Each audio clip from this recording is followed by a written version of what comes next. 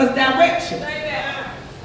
He said, I will guide you and give you directions. Even as our Father read throughout their travel, the Holy Spirit was the one that led them. They was trying to go into another town, but the Holy Ghost said, They ain't know why, and guess what? They ain't even question, because they believe what the Lord has said.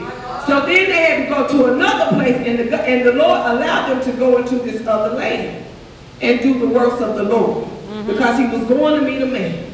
And so if we shift our minds and stay in the Holy Spirit, we can always allow things to take place. Yes. So back on Paul and Silas, even when they were put in prison, my God, they still worshiped the Lord. Yes. They didn't stay in their mindset to try to figure out why they was locked up and how they was getting out. They just stayed right there. And they shifted and transferred it into the Spirit of the Lord. Yeah. And then the jailer went to sleep. That was the Spirit of the Lord too.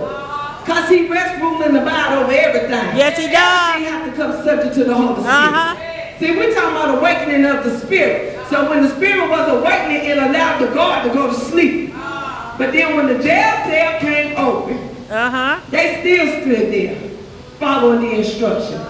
Paul and Silas knew what was going on, but the other people didn't. But that's because that was already a spirit. They knew ahead of time. See, when you shift like that, you already know what's ahead of you. You already know what's going to go on. But you know you can't be moved, and you got to stay steadfast and know who you are. Because you have transformed yourself into a spirit form. Come on. So because you transform yourself into a spirit form, you just stand still and see the salvation of the Lord. So even in the midst of them standing still in the salvation of the Lord, God still came in, and still allowed his mighty works to shift. Even the jailer didn't even know what happened. Because he wasn't even in the spirit. But he said, what must I do to be saved? Come on. What must I do to receive what it is that you have? Because he knew it was either that or he was going to get up out of here. He was going to die. They were going to kill him. Because they didn't know what happened. But even the Spirit allowed Paul and Silas, and this was what was just tripping me out. Even though the doors came open, they still stood there. They ain't go nowhere. They stood still. They knew what God was doing. They said, God got the victory out of this. All I got to stand still and just stay in the spirit realm. So I said, okay, God. And eventually as we continue to discuss this, I realized that even whoever put the order out for them to be locked up, he had to come back and free them. He didn't even understand it himself. But when you realize who you are in Christ, and you get yourself into the Spirit of God, you can move mountains. Even it took the Holy Spirit for Moses to go into the mountaintops to even receive how to lead the people out of the Israelites. And so we go through from day to day trying to figure out how we're going to do this, how we're going to do that. Yeah, I do it too. Until I learn how to shift and go into the Spirit and listen for instructions from the Lord. And I said, okay, God. So he took me back to the knowledge, wisdom, and understanding of his word. You have got to have the Spirit of God on the inside of you to even understand what he's doing. So then we try to figure out, why is people still not getting delivered? Why people still ain't being set free? Right. Why everywhere I go it seems like I'm sitting in a mental institute? Because the people's mindset is blocked.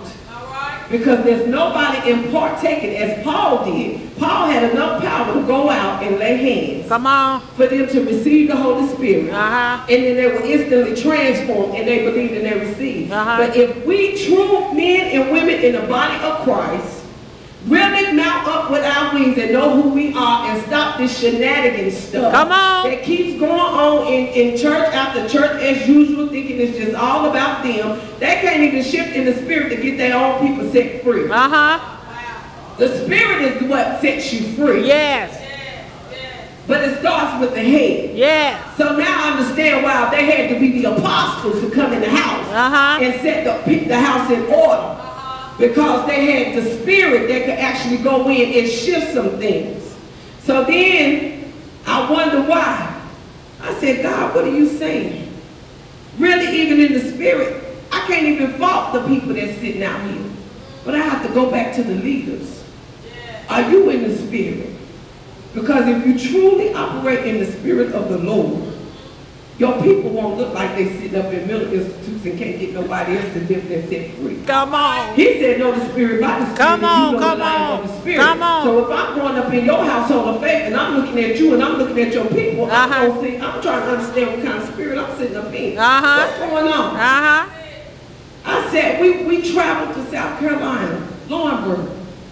And I said, God, what is going on? The people are making mockery of you. They're making mockery of God. Because they want to play games.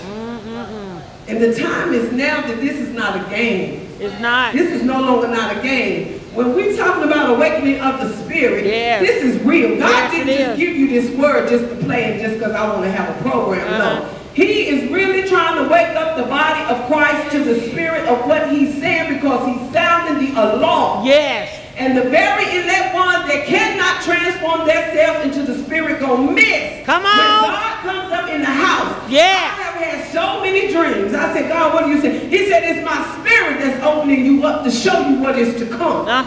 But the people steady won't make mockery of him. They steady won't make mockery of God. They want to do the hooping and the shouting and the hollering and still ain't delivered and set free. Yes. They still in bondage in their mindset. I said, Lord, what in the world? I promise you, I felt like I was at Dorothy Dix in a mental institute, because everybody in the place was locked up in their mind. They was in prison. But even if you in a prison state like Paul and Silas, they still knew how to shift in the Holy Ghost. They knew how to shift in the spirit and stand still, because they knew already what was ahead. They already knew that God was going to allow them to have victory in the beginning. They already knew no matter what the shells look like, I ain't concentrating what's on the inside. I'm looking at what's on the outside, because God have allowed the spirit to travel. To see that they was already free. They wasn't blocked up in their mindset. It might have looked like it from the inside, but on the outside, they knew who they were. They knew how to travel the mind and the spirit. I even go as far as their spirit traveled to the king that put forth the order for them to be locked up, to say, look, you got to let them go. Even with Moses, when he led the people out of Israel, the spirit had to go to the king and said, let my people go. Come on, girl, come on. Power, the mindset, when people's mindsets are so blocked, when somebody else got the spirit of God, that they operate with true spirit, they know how to go in and set the captives free. That's why he appointed Paul. That's why he appointed Silas. That's why he appointed Moses. That's why he appointed all of those elect ones. Because they operated in spirit and truth.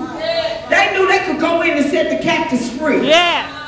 Because there's so many people. So that's why God allows us head folks, us apostles, us prophets, that we the ones supposed to operate in spirit and truth, so we can be the ones to go and lead our people out of bondage. Because the Lord is sounding the alarm. We still living in the days of the Israelites. We're still living in the days of Sodom and Gomorrah. But it's going to take somebody in the true body of Christ that can operate in the spirit of the Holy Ghost to really go and set the people free. That's right.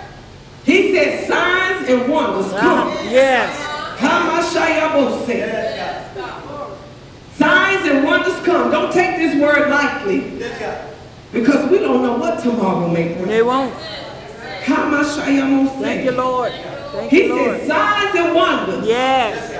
So if you're in the spirit, you're going to take heed to the signs. He's going to always come and tell you what's going to take place before it even manifests. That's why he called us. So many people want to get caught up. Oh, I ain't, no. Boo, it ain't about you. We're talking about the spirit. He's a keeper. If you want to be kept. Yes, he is. And I want to be kept in the spirit. Because if I'm kept in the spirit of God, no weapon that's formed against me shall prosper in the mighty name of Jesus. Because guess what? He have already formed that spirit around me. Can't nothing touch me. I don't care come hell or high out by because the Holy Ghost. He got me covered. He got me covered. My God. We sit in church Sunday after Sunday. We sit in these conferences after conference. I said, ain't nobody getting delivered. Ain't nobody getting set free. What's the purpose? What are we doing? But the Lord shows us these signs. He shows us these things. I shared with Prophetess when I first met her, the Lord had just awakened me to a dream. Then I shared it with the woman of God. She said, anytime dreams. So if I'm in spirit, then he going to show me what's to come so I know how to gird up my loins and be prepared for war. Because he said the weapons of our warfare are not carnal, but they are mighty for the pulling down of the stronghold. So if I stay right where I am, I become invisible to the world. And I know how to travel in the spirit and make some things happen. Come on. Then we wonder why, Lord, oh Lord, it's me. Here I am. We remember this day. Wishing somebody to make me glad. Seek ye first the kingdom. And all these things shall be added. Because if I seek God first, I'm shifting in the spirit. So many people get messed up because there's so many false people that ain't even operating in truth, which is the spirit of the Lord. I said, God, I don't want to speak nothing that is not of you. I even go back and question. I don't care nothing about no titles. I don't care how big you think you are. You can be the archbishop. I don't care. President Obama, I don't care. You ain't operating in spirit. You ain't operating in truth. My God. But I thank God for the Holy Ghost. Because when we come into the knowledge and the awareness of who we are, we're held accountable. And he wants to make sure that we do our first works. We are very held accountable for what we do. And so now that I'm in the awareness of the spirit, I got to be very sensitive to the spirit. And it just behooves me on how people just want to think that this is a game to be a prophet, a pastor, a pastor. Oh, this ain't no fun. No, you have accountable. Because he's looking at you in the spirit. And then you wonder, oh, when you go before judgment, but I. He said, pardon me, I know you're not. I don't know what spirit you was of. You still stuck into the spirit of repentance, but you never received the spirit of the Holy Spirit. I believe that God have all of us to obtain this. Because if he did, it wouldn't be in his word. That's it. It wouldn't be in his word. A man of God shared a story with me about an archbishop that became blind after 60-something years. And he said, well, God, why? But he had to go right back to the root. He never really operated in the spirit. He never operated in the spirit. Okay, so now, if we don't understand how to get the spirit of the Lord, we know Paul lay in hand, but let's go back and ask God to allow us to receive the spirit of the Holy Ghost and the evidence of speaking in tongues. Because that's our weapon. That's our weapon. He said we put on the whole armor. I believe the whole armor is the spirit. Because then we're protected. And so then, if we are already traveling in the spirit and we know what's ahead of us, then things won't be, oh my God, what done happened? You already know. And guess what? It comes by fasting and praying. Fasting and praying. And some of us don't even take the time to do that. We don't even do that. Because we're too busy about our day. Even Mary knew to sit at Jesus' feet. And she sat there and with the Holy Spirit. It was even the anointing of Jesus that allowed the woman with the issue. And I believe even with her issue, she had to go in spirit first to believe and receive that she was already healed. She traveled in spirit. People miss that. Oh, the woman touched the hem of his garment and she was made whole. She was made whole before she got there because she took her mind and transformed it into a spirit and said, I got to get to the man because I know he's the one with the healing. So guess what? When she got there, she was already healed. Jesus just wanted to know who it was that touched because he knew that she was a believer. The spirit knew that spirit. Thousands of people touched Jesus' garment. Come on. But it was only one Yes. that That was he real. knew was in the spirit. Yes. She shifted herself in the spirit. Uh-huh. She probably didn't even realize what she had done before she got to him. But she already had transformed and traveled in her mindset. And it's such a powerful thing. How we just go in our mind and just know, in spite of when we can't call on our friends, the Holy Ghost. As we said before, you sing a song about Jesus being in contact. I said, Jesus is on the main line. Mm-hmm. That's the connection of the Holy Spirit. Amen. That's the awakening. When we come into the awareness and the knowledge of who we are in Christ. Amen? Amen. Amen. I'm done. I'm done. There's nothing else. But I just encourage you all today